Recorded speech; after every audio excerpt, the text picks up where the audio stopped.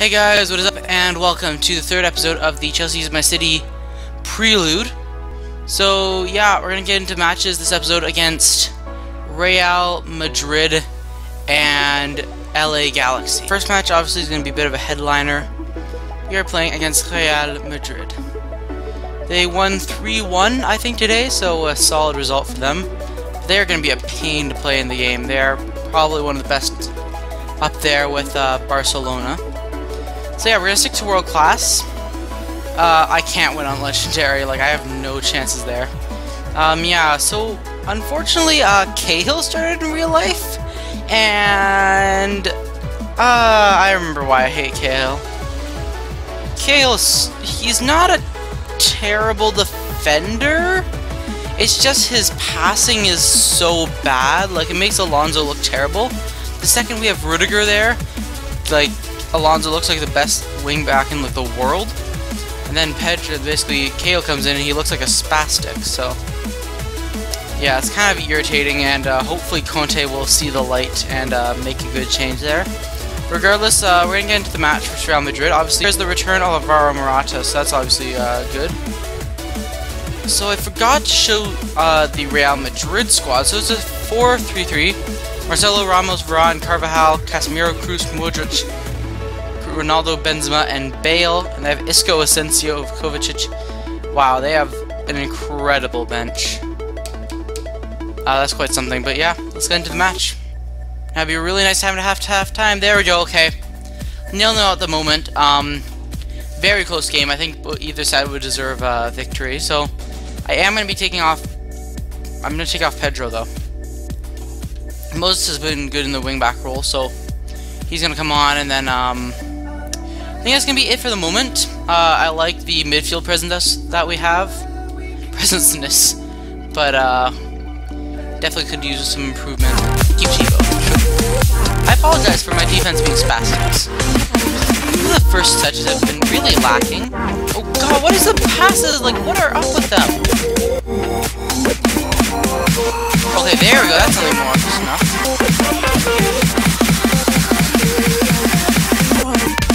Cesc Fabregas, oh, what a finish from the edge of the box!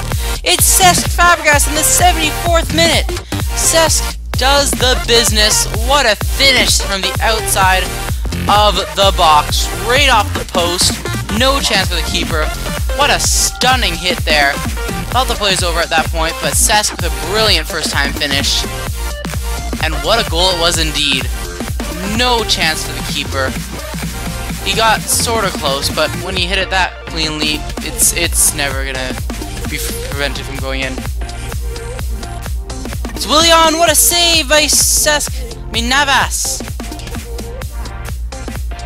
And there we go, it's a narrow 1-0 victory.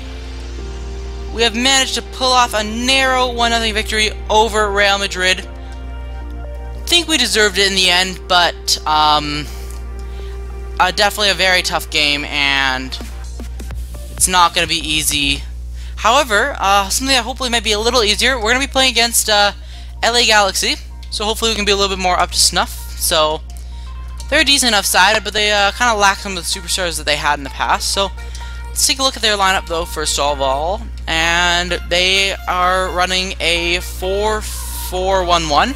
They have Giovanni Dos Santos, who's pretty much their main player. They have Alessandrini from France. Yeah, oh, they have Ashley Cole still. Wow, I didn't expect him to be there. Anybody knows? Well, nope, okay. Yep, that is it. So a 4-4-1-1. Giovanni and Jonathan Dos Santos, I think. So they at least have a decent midfield connection. And our lineup obviously is going to be the same as usual. So Ashley Cole actually is one of the... at least Ashley Cole there obviously is one of the faces of the series. So kind of interesting to see him there. Yeah, regardless, gonna go into our 3-4-3 as usual. It works really well for us, so I see no reason to change it. Cahill, like I wish he had had to happen to him in real life, dropped to the bench in favor of Rudiger, who, as you can tell, I love way more than Cahill.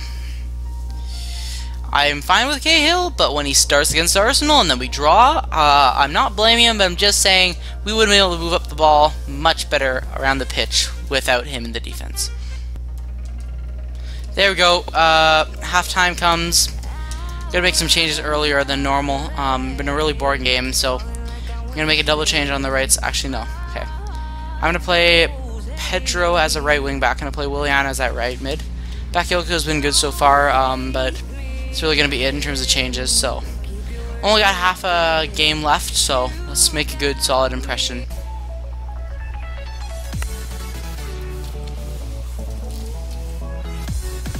Okay.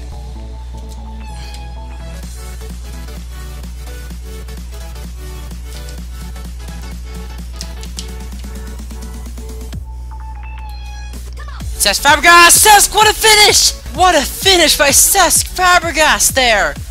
Unbelievable from the man, the myth, the legend, the Spaniard. Yeah, by the way, that was my controller dying, by the way, when there's that pause there, so, if you're wondering. But Cesc takes a shot.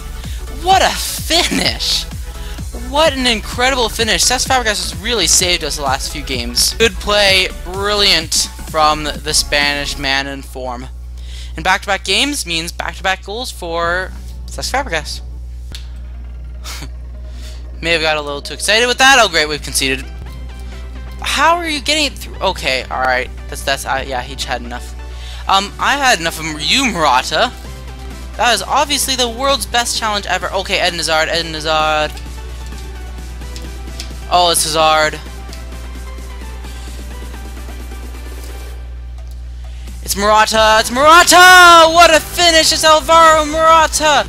Didn't expect the cross to go through, but it was a brilliant one from Eden. And Morata takes what he deserves from the Garden of Eden. Brilliant finish there, and we achieve a goal lead again. So yeah, Morata there. Obviously a very good finish. Not sure why there's any need for the angles, but yeah, it was a good finish. Alvaro Morata. Great job, man.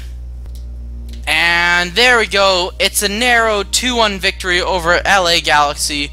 Ironically, they were the ones who scored instead of Real Madrid, but yeah, this was a tough game. Definitely came out and shined during that second half. And yeah, and a good way to end off this episode. Yeah, I want to thank you guys for watching. Hope you guys enjoyed this episode, and yeah, I shall see you guys later. Peace!